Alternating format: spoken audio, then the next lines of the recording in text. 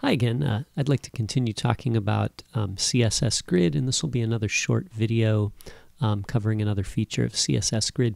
In the last video, I created a simple example where we laid out 6 boxes on a grid. Here's my boxes here, and then I used, grid, and I set the template columns to 1 fraction and the rows to 100 pixels, right? So that's pretty good. But what if we wanted to do a little more with this, right? So what I'd like to do is I'd like to take one box and have it span the entire top row, then have a column on the left side, and then have another area take up, or another box take up this area here that's maybe 2 columns wide, and then have another thing go across the bottom as a footer, right? So we'd have a header, a sidebar, a main area, and then maybe a couple of these could be part of the footer, right? Okay. So another feature of CSS Grid is the grid column start and grid column end. Okay. So what I'll do here is I'll add a new class called header in my style sheet, and maybe this first box here will be a header. So I'll add a class name header there. And what I want to do is I want to say grid column start, okay? And what I'm going to do is I'm going to start at column number 1. And then I'm going to say grid column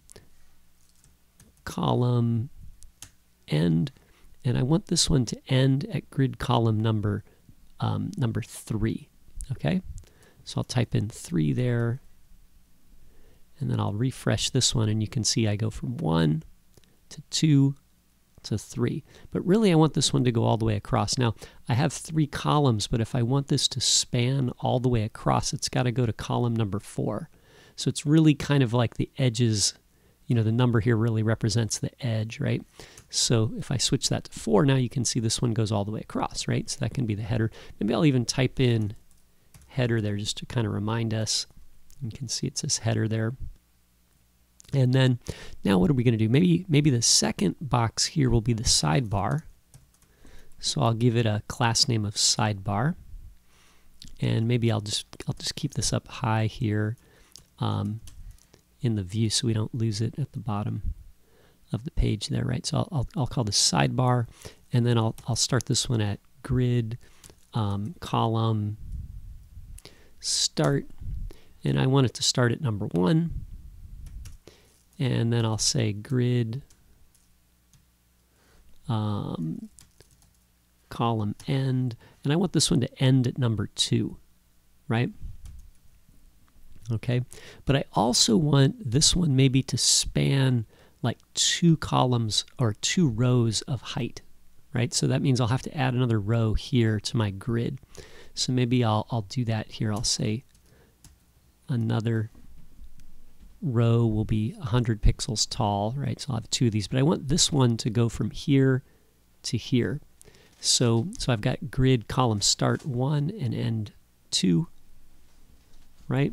And then what I'll do is I'll say grid row start at number 2, right? Because this would be 1 and 2. And then we'll do grid row end at number, this would be 1, 2, 3, how about number 4, right?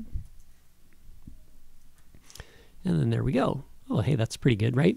So maybe I'll need, if I got 1, 2, 3, actually I'll need a fourth row over here, right?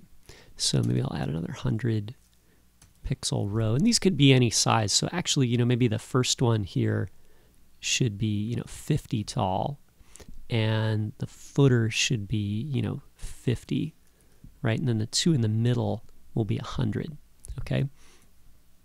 Okay, so now we're doing pretty good. So let's say we have a main area now. So I'll make an area called main. That'll be the 3rd div. Let's call this guy sidebar, and we'll put main in there. Right, so there's sidebar. This is main, but I want main to span these 4 areas here, right?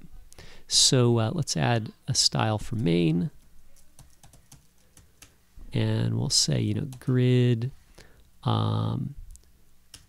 column start will be number 2, because he's going to start at column 2, and he's going to end at 4, right? And then we'll say grid row start at number 2 and end at this would be 2, 3, and 4, right? Let's see, grid row end at number 4. Okay, now we have this blocking in the main area, and I have these 3 items here, but maybe I'll just use one of them, and we'll have this span the entire bottom area as the footer, right? So maybe I'll call this guy footer here, and we'll make a style for footer. And this will be, you know what I'll do is I'll just copy all this, right? Let me actually put the semicolon there and copy it, right? And so this guy will start at column 1, end at column 4. He'll start at row number, what would this be? 1, 2, 3, 4. So he'll start at 4 and end at 5, right? Oops, I made him. Oh yeah, I forgot to put the class name on there, right? So if I want this to be footer, we'll put a class name on it, call it footer, and then we'll refresh it, and this goes across. Now, the other 2 boxes here don't display because I haven't supplied an area for them. So if I added another row or worked out the columns here, then I could fit these in somewhere else.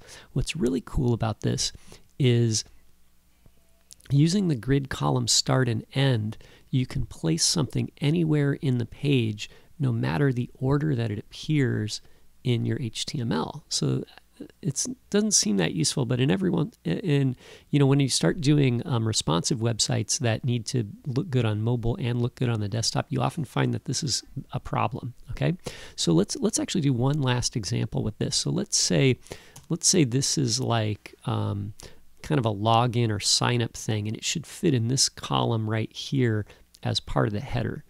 And then sometimes on mobile I put this at the bottom of the page, or I squeeze it in between these 2, right? But on the desktop I want to put it right up in here, right? So the first thing I need to do is I need to make sure the header stops 1 column early.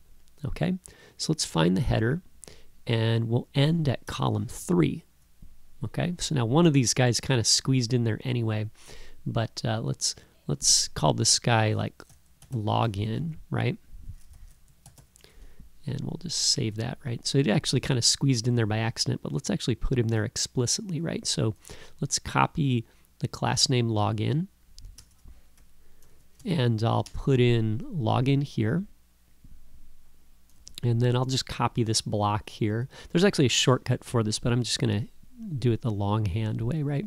So we should start at column number 1, 2, 3, right? And then we should end at column 4. So this would be 1, 2, 3, 4 would be over here. And then row start should be row 1, and it should end at row number 2, right? So now we explicitly placed this guy up into this corner, right?